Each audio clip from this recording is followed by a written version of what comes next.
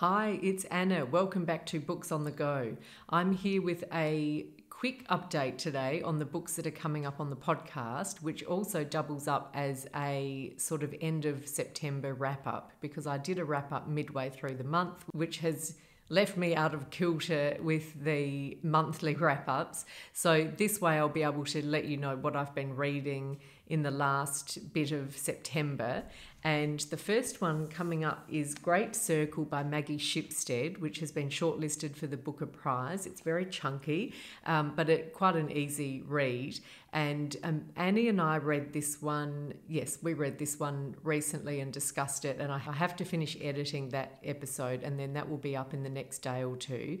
So that's coming up very soon. We both really enjoyed it. I think Annie loved it even more than I did. And it had been compared to Donna Tartt, and I think that I don't get on with Donna Tartt, but I think that is a good comparison because you get swept into a big story. It's quite epic, and you get lots of intricate details, so you can get really sort of immersed in the story. And this has got a lot about the history of aviation, and one of the main storyline about Marion and her big flight is sort of sweeps over 100 years. It even starts before she's born, so you get a full picture of her story. And the other one is a modern day story with Hadley, who's an actor and is playing Marion in a biopic of her life. And that's a more everyday sort of story. So in terms of the Booker, I think the modern day story, if that was a standalone novel, Annie compared it to Taylor Jenkins Reid, and in that sense it's very well observed, really readable, but it wouldn't be what I'd think of as a Booker award-winning story. But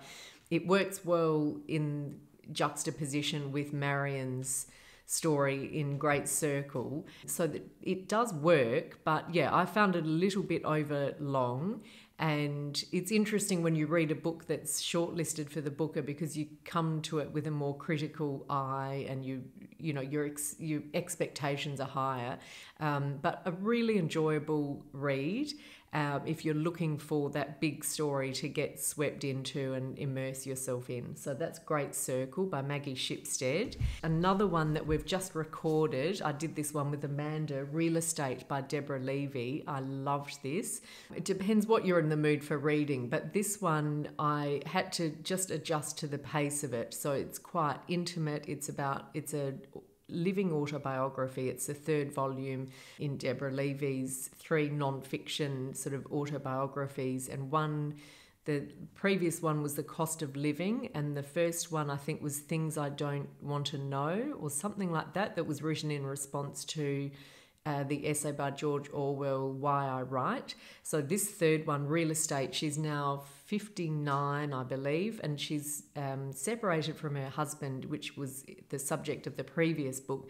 And so she's on her own. Her daughters are going to university, so she's really on her own for the first time. And so I liked that because it gives her this independence and freedom, and there's also some loneliness that comes with that, but it was beautifully explored. But she also travels, so she goes to Paris because she has a fellowship to study or to work there, and she also goes back to London, I think Mumbai. Amanda remembered this better than I did, but there were some other destinations, and then Greece towards the end, which was just delightful. So I really loved it, and it got me thinking about, because she's so erudite, but she's not heavy-handed with her literary references, and she's not pompous about it at all, and equally she's not that sort of young author who's really earnest with it, which I did find a bit in the Sally Rooney novel, where they're sort of earnestly talking about capitalism and things, and it's a bit cringy. But Deborah Levy's mature, she's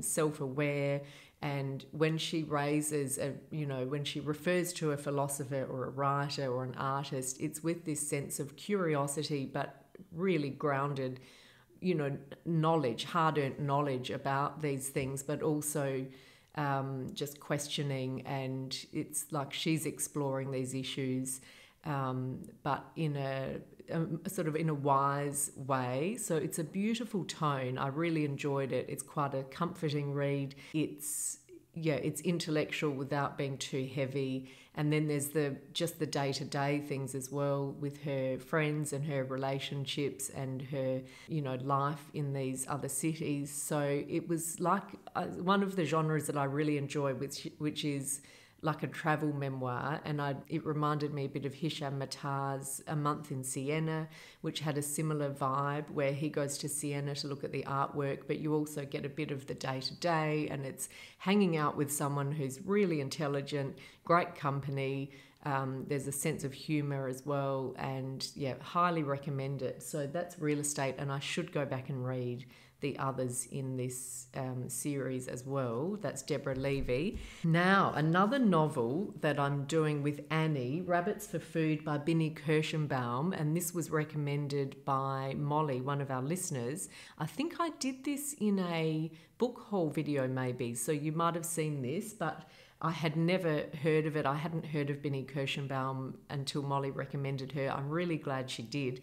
I really loved this. It's a novel about Bunny, and it started off being, I think a bit more autobiographical than it was, and then Binnie Kirshenbaum said she just kept the name because that was who the character was by that stage, but it's draws on some of her experiences. Binnie Kirshenbaum herself has also experienced some of the mental health issues that Bunny, the character, has. So Bunny's going through a breakdown, and she's had sort of debilitating depression and struggled to get off the couch, and it comes to a head on New Year's Eve, and she ends up in a psychiatric ward. And there's a lot of, I know this sounds strange, but there is a lot of humour to be had in a psychiatric ward, which I think if you have had that experience, you can make those jokes. I don't know how it would work, someone else trying to make those jokes, but the author and certainly the character are in that tough place,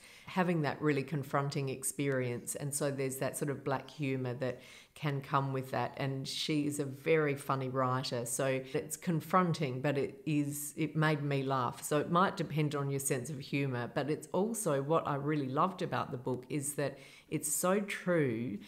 It really rings true. And the character of Bunny, she does this thing which other books haven't done for me, where they've had a character with, let's say, depression or living with some sort of mental illness, where Bunny is unlikable, and she'll say she's unlikable, but she's still really a character that you empathise with and you understand her. I think that's the thing that I have not found in a couple of other books that I would compare it with. And this one, I would think, okay, Bunny's quite spiky, she's quite difficult. She herself says she's hard to like, but then there's this beautiful line where she says, even people who are hard to like have feelings too. And it's, she can still have her feelings hurt by things, even though she comes across as not liking other people, for example. So it's really, really got a depth and a heart to it that combined with the humour, I think, make it a very strong book. So anyway, I'll be interested to hear what Annie thinks. That's coming up soon. That's Rabbits for Food. Then one, I don't know if we're doing this or not, but Harlem Shuffle by Colson Whitehead, which we've been very excited about. It's a new novel by him following on from the Nickel Boys and Underground Railroad. So it's a crime novel set in Harlem in the 1960s about a heist, and the main character, Carney, is a middleman or a fence, where he has a legitimate furniture shop, but then he has stolen goods out the back. And so that all sounds really fun. I'm finding at the start of it, it's moving quite slowly, and it's sort of beautifully, of course, captures the place and the characters, and his writing is absolutely exquisite, but I'm not sort of feeling the dramatic tension. So I don't know, I'll just give it a bit longer to see how I go with it, and I'll see if Annie's reading it. But if she is, we'll have an interesting discussion about this one, I think.